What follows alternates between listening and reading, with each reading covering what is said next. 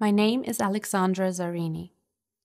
I am filing a lawsuit against my stepfather, mother, grandmother, and others because I was sexually abused by my stepfather, Joseph Ruffalo, from the age of 6 years old. My mother, Patricia Gucci, and grandmother, Bruna Palombo, did not protect me. They did not shield me. They allowed it to happen. But I am coming forward publicly today because as hard as this is for me, I feel it is my duty to expose the misconceptions about child sexual abuse and to raise awareness that every single day, we, as a society, are failing to protect the most vulnerable and innocent among us, our children.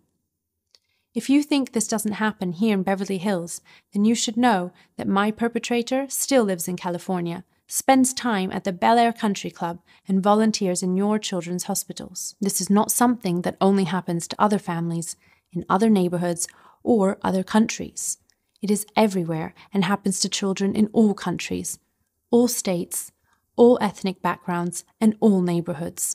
I'm also speaking out because when I was abused and sexually assaulted, I had no one to protect me, no one to save me, and no one who did anything about it.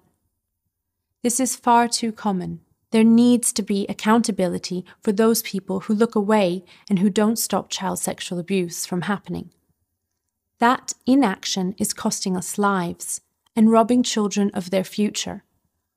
Once children have been abused, they will struggle to come forward because they believe they will be judged. But it is the perpetrators and those who protect them that need to be judged, not the survivors.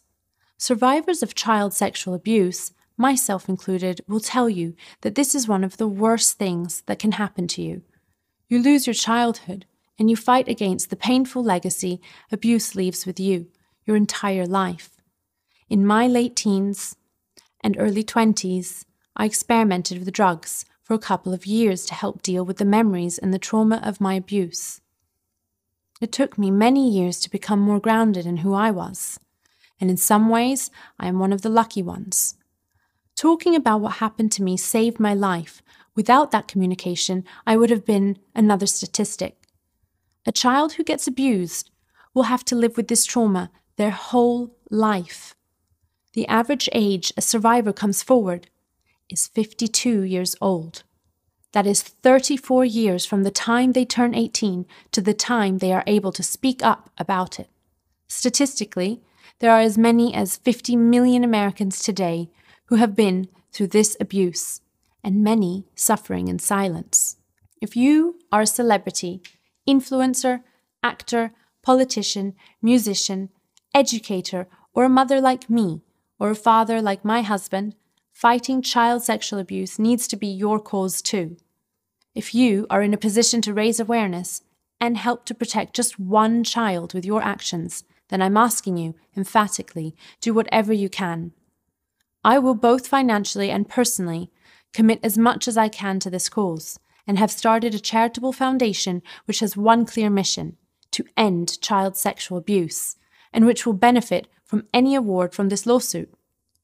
There are already so many courageous and bold survivors and advocates out there, and I plan to spend the next few months reaching out to a broad range of existing organizations to see what the needs are and what the gaps are to determine how our foundation can help.